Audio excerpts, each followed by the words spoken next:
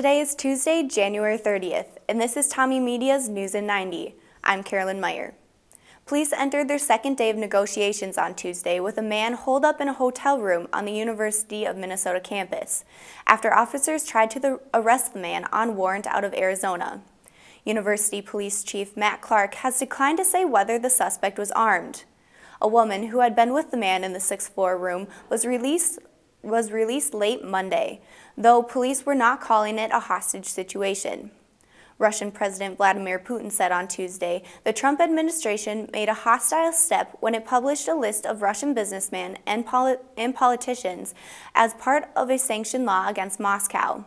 The list, which was ordered by Congress in response to Russian meddling in the 2016 presidential campaign, had induced fear among Russians that it could lead to U.S. sanctions or informal exclusion from the global financial system.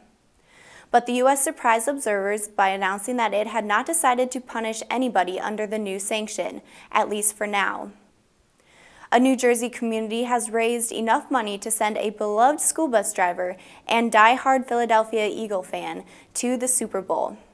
Parents Amy and Isaac Smith wanted to raise money as a way to thank Gary Kelmer for his daily kindness. They raised more than $5,000 to send Kelmer and his wife to the Super Bowl in Minneapolis. For TommyMedia.com, I'm Carolyn Meyer.